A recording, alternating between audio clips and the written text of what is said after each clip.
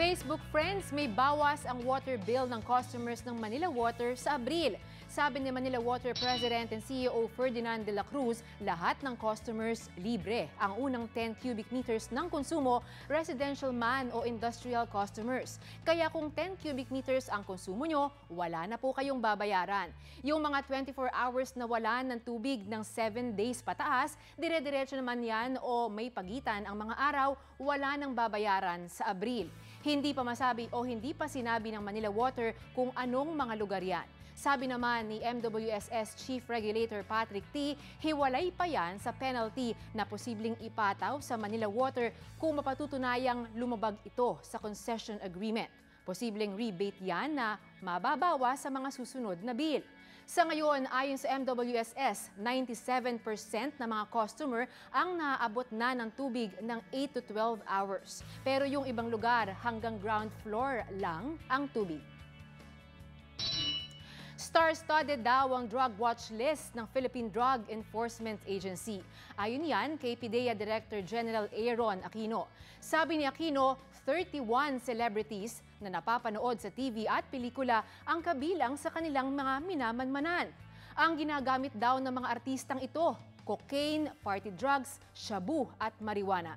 Nakabase raw ang watch list sa impormasyong nakuha mula sa mga naarestong drug dealer. Sabi ni Aquino, kailangan pa ng mas malalim na validation sa mga artistang sangkot umano sa droga.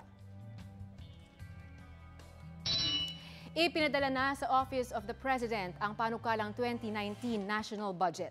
Ayon yan kay Presidential Spokesperson Salvador Panelo. Yan ay matapos pirmahan ni Senate President Tito Soto ang budget.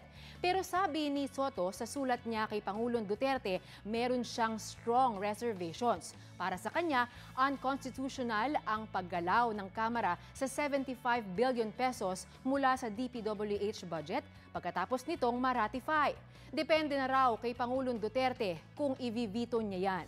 Sabi naman ni Panelo, pinag-aaralang maigi ng Pangulo ang budget para matiyak na hindi nito nilalabag ang konstitusyon. Dati nang sinabi ni Congressman Rolando Andaya Jr., chairman ng House Appropriations Committee, nilista lang nila ang pupuntahan ng 75 billion pesos sa budget ng DPWH. Sabi ngayon ni Andaya, walang bumigay sa kanilang posisyon. Talagang napagkasunduan lang na ipasa ang bagong budget.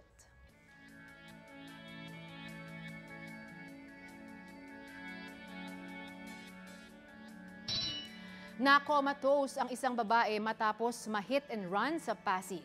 Angkas ang biktimang si Rosana Ugto ng kanyang ka-live-in na si Joseph Belen nang mabangga ng kotse sa Marcos Highway. Si Belen nabalian ng binti.